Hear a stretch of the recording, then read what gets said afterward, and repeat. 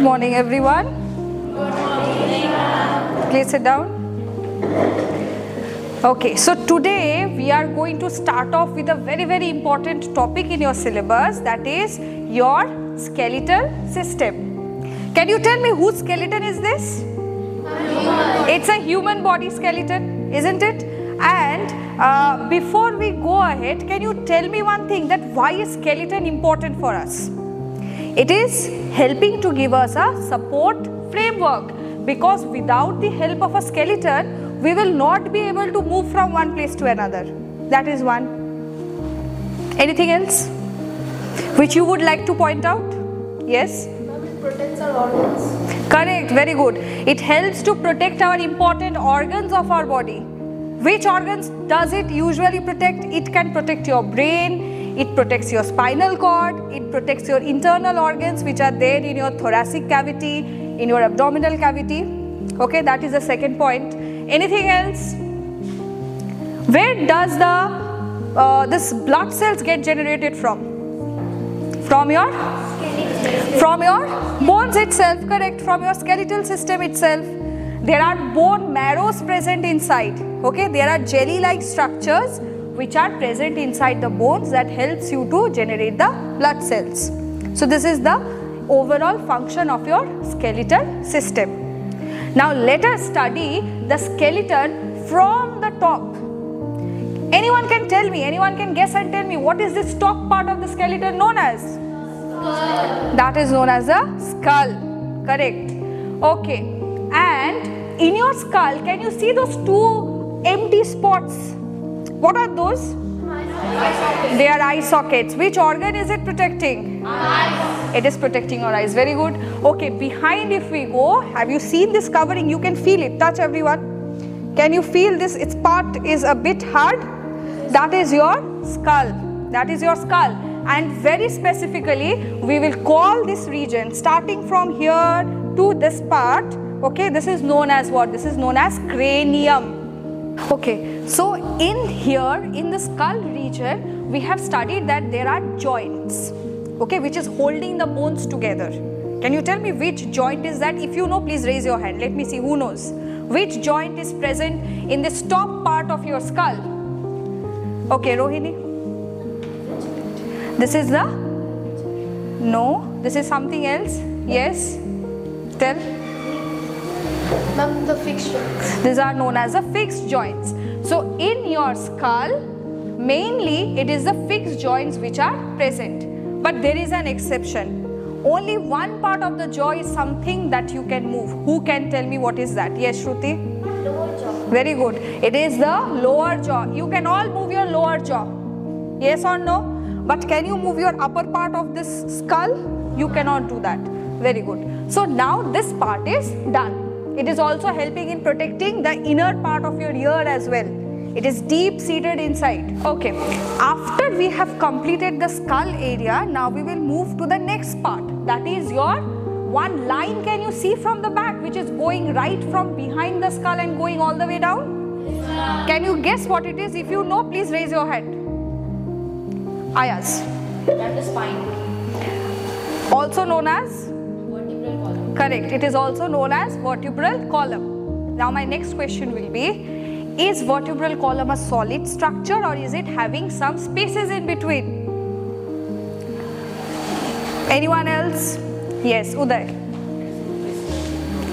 It is having a space in between. What is the function of that space? Can you tell me? That is the spinal cord. Correct, very good. It protects the spinal cord. Sit down. So the brain and the spinal cord are attached together. If your cranium is protecting the brain, that means there should be some structure which is protecting your spinal cord as well. And who is doing that? It is your vertebral column. Okay?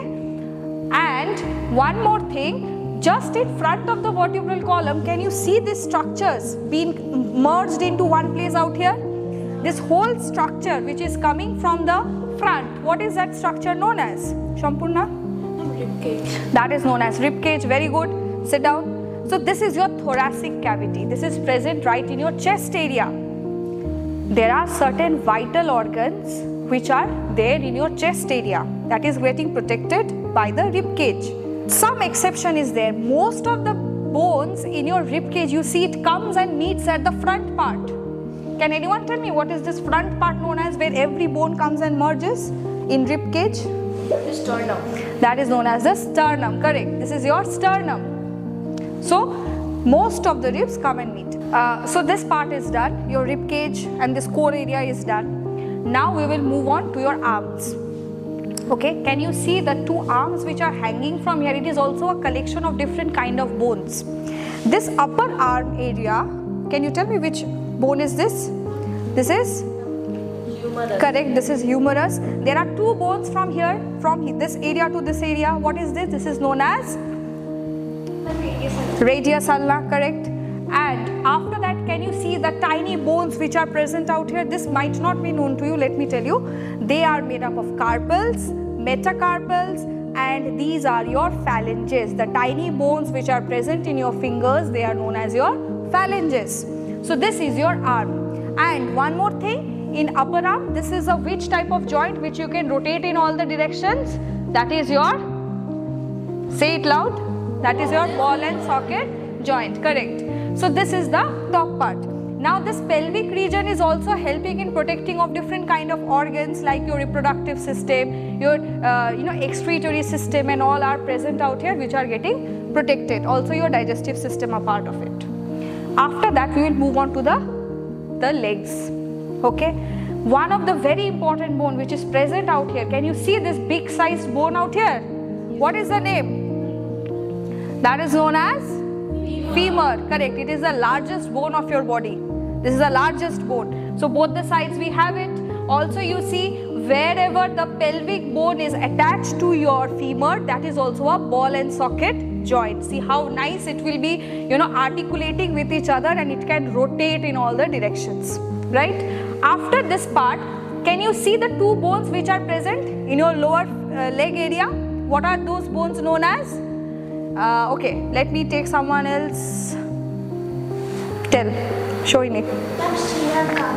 They are known as shin and calf bone. Okay, one more thing. Can you see this tiny bone which is present right at the center of these bones? What is that known as? Kneecap or patella. This is known as kneecap or patella. You can all touch and see the plain structure which is out here. That is your kneecap, okay, or your patella. After this comes your feet area, okay. After that comes your feet area. Now in the feet area also it's having a number of bones present just the way you had out here. So which bones are these? Like we had in our hands, carpals, metacarpals and phalanges. Similarly, here also what is present? There are tarsals, metatarsals and finally the phalanges. The bones which are present in your fingers, those are known as the phalanges. So this is the overall structure of your human skeletal system. Is it understood by everyone?